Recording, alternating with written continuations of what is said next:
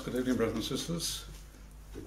I was caught between two ways as how to deal with this particular subject tonight, as to whether we do a potted history of Hezekiah and all the things that he did, which are well documented and there for us to read.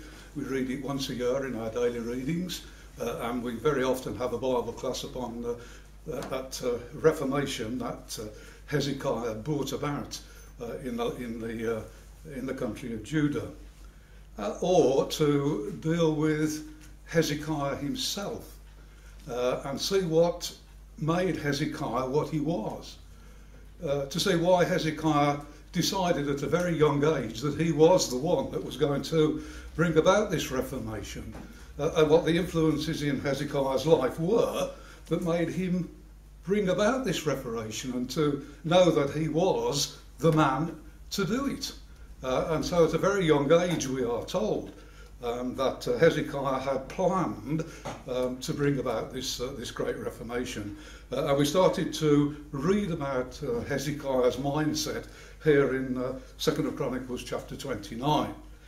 Now, when we read the record in the Book of Kings, the compiler of the Book of Kings only uses one verse to sum up this Reformation of Hezekiah, and yet the writer of the Chronicles, whoever the two people were, whether they were different people or not, uses 3 or 4 chapters to sum up the Reformation of Hezekiah.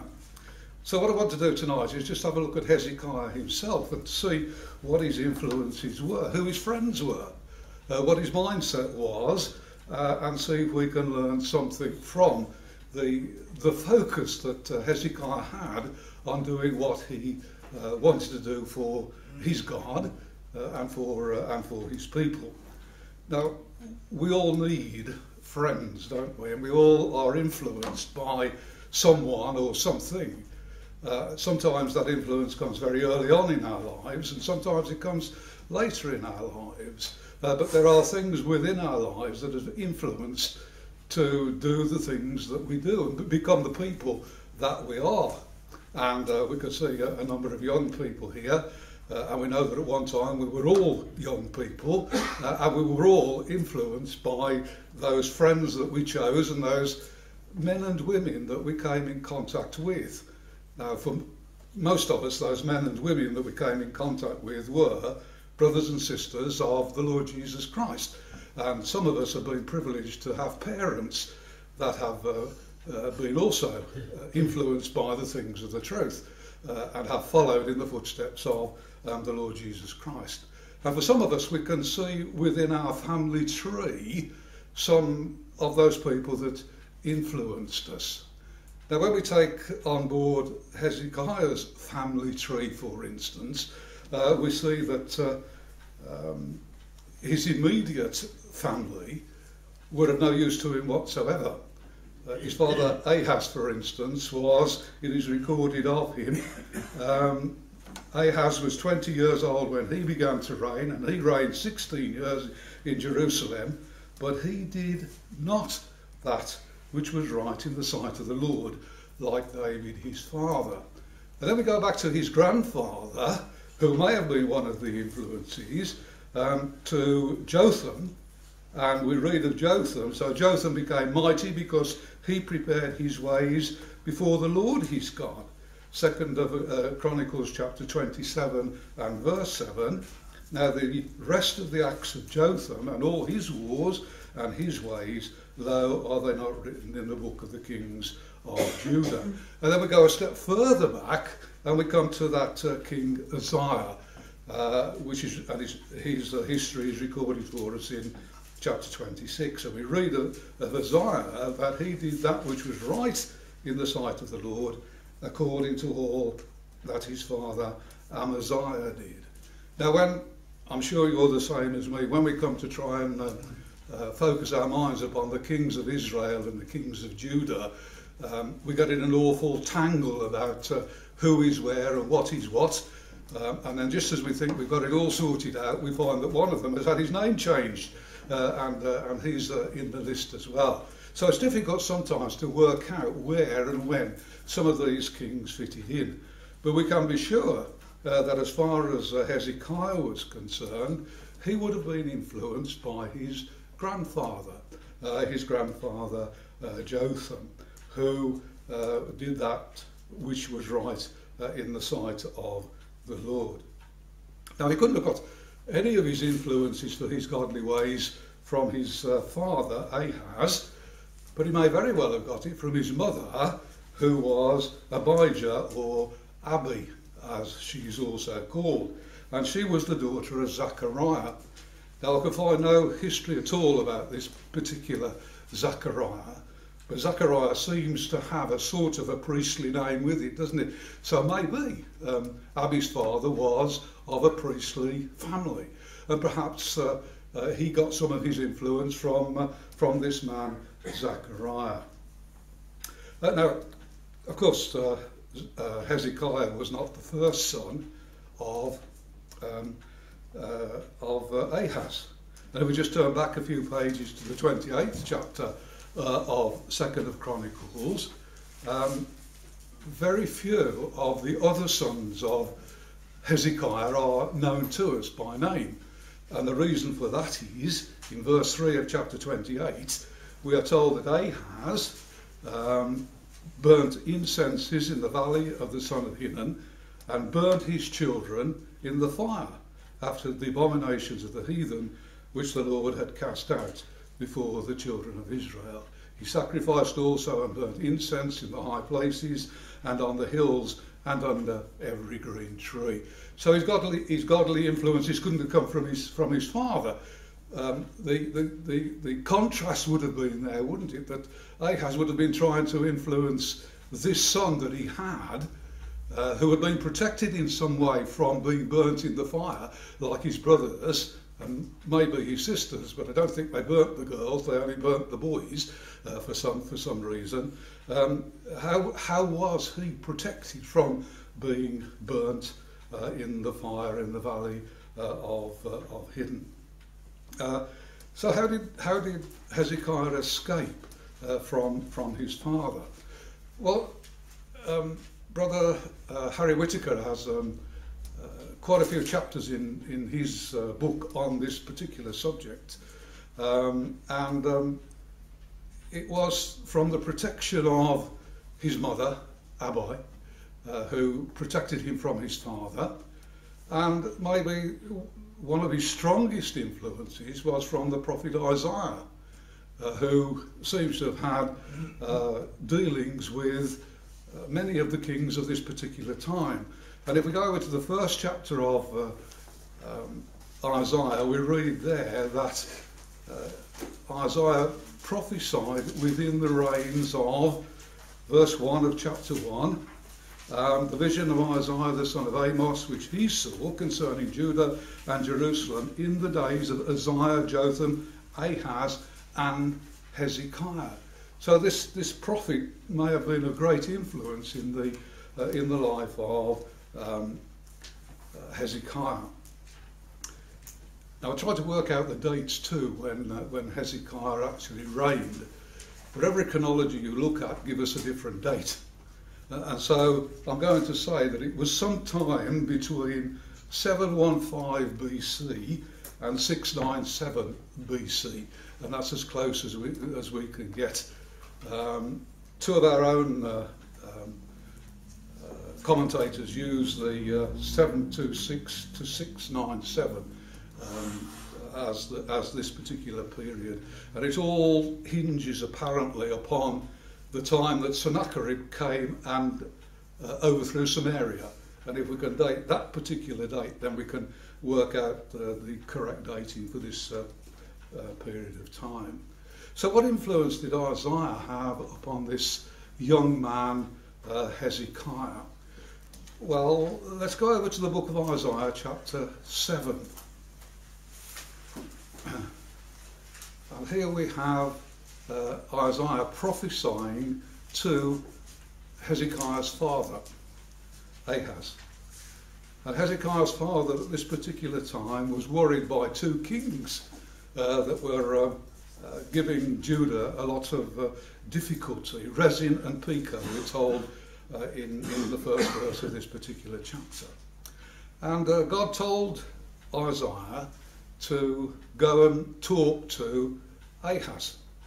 And in verse 3, the Lord said unto Isaiah, Go forth now to meet Ahaz, thou, and shear Jashub thy son, at the end of the conduit of the highway of the upper pool. Now, Isaiah, of course, named his two children with particular names, and I can't quite think of them at the moment, but they have great pertinence for this particular situation. But Ahaz was told to ask the Lord for a sign. Verse 10, Moreover the Lord spake again unto Ahaz, saying, Ask thee a sign of the Lord thy God, ask it neither in the depth or in the height thereof. But Ahaz said, I will not ask, neither will I tempt the Lord. And then Isaiah was told to give Ahaz a sign. Therefore the Lord shall give you a sign. Behold, a virgin shall conceive. Now, of course, we take that right forward to the coming of the Lord Jesus Christ and the prophecy of that. But it could just as well be a prophecy of the birth of Hezekiah himself, because Hezekiah's mother at this particular time was indeed a virgin, according to our commentators. I'm not thinking of the commentators who write from outside, from our particular commentators. Although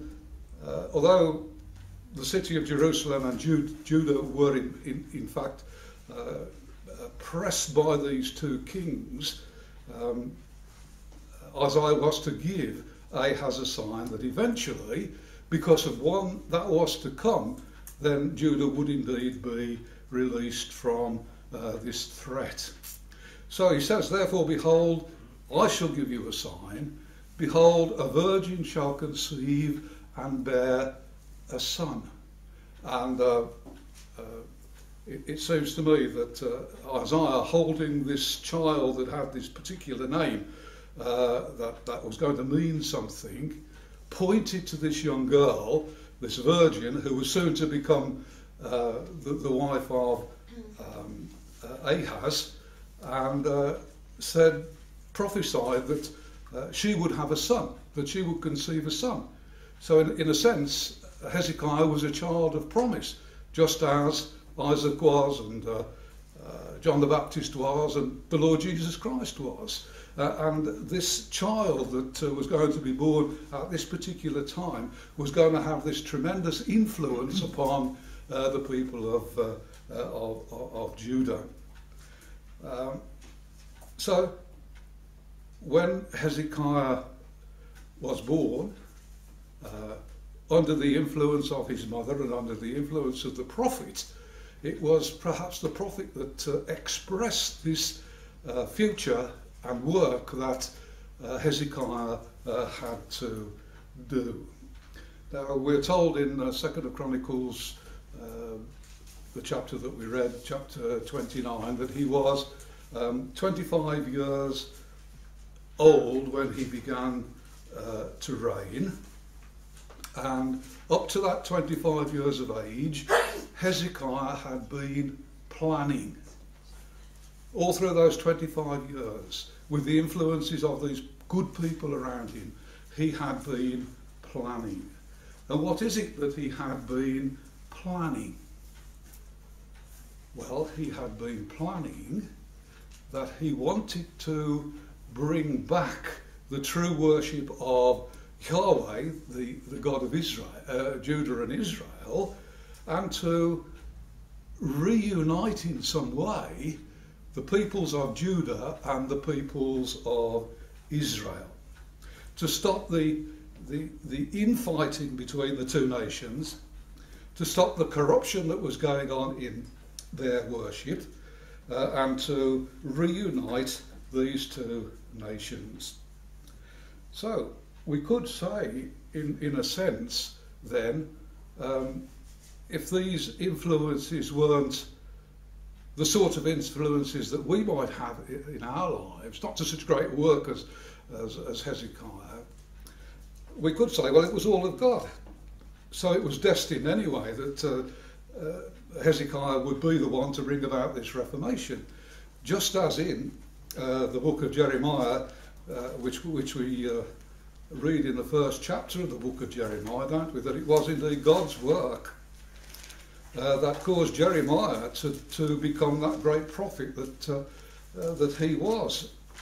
Jeremiah chapter 1 and at verse 5, Jeremiah is told, well, before I formed thee in the belly, I knew you, and before thou comest forth out of the womb, I sanctified thee, and I ordained thee a prophet unto the nations.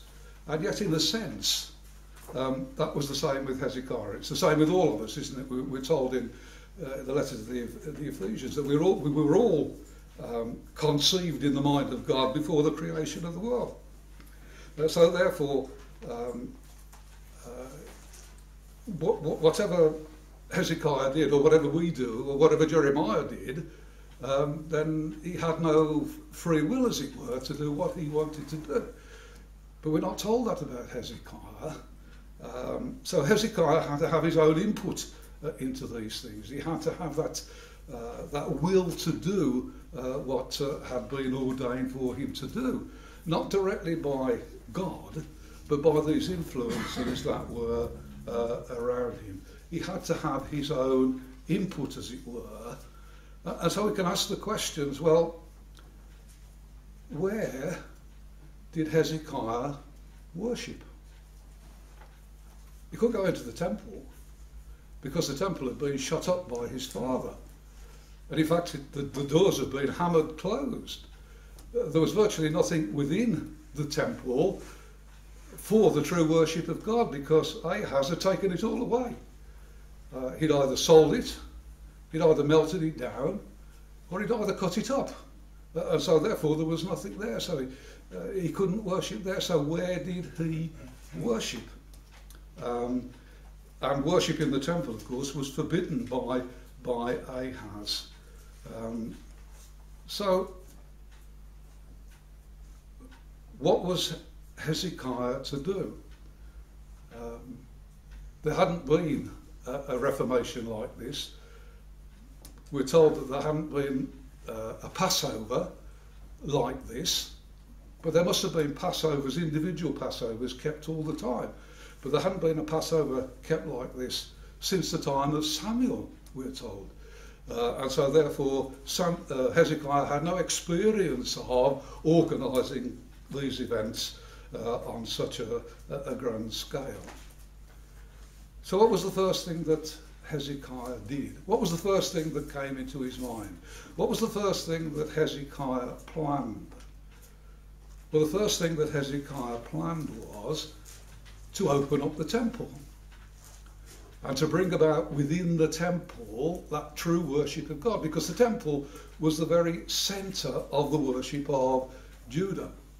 And without the temple, the people were lost. They had nowhere to go to worship on a communal scale. And so Hezekiah opened up the temple. He let the light in to the temple, but most importantly, he let the light of the temple out, so that the true worship and the glory that God had in the beginning within that temple could shine out and become part of the worship of Judah once again. Temple was a place to unite the people. First thing that Hezekiah wanted to do was to unite the people of Judah and bring them back to the worship. But by the things that he did, consequently, he also wanted to unite the nation of Judah and Israel and bring all of them back to the worship of the true God. So in a very real sense, Hezekiah becomes a type of the Lord Jesus Christ. And I worked out a list, and I won't read it to you, of 12 ways in which Hezekiah became a type of the Lord Jesus Christ. It might be a little exercise for us to think about that as we go along. But Hezekiah started to reign at 25 years of age, and he actually died 29 years of age. So the Reformation didn't last very long, did it? And we've got to look to Andrew now for the next Reformation that came into the land of Judah and Israel. But however good a king Hezekiah was, life was never without its difficulties. And however good, brothers and sisters, we try to be in the service of our Lord and our God, life will never be without its difficulties, and we have to work through those difficulties. Just as the recorded life of Hezekiah will show, he had to work through them.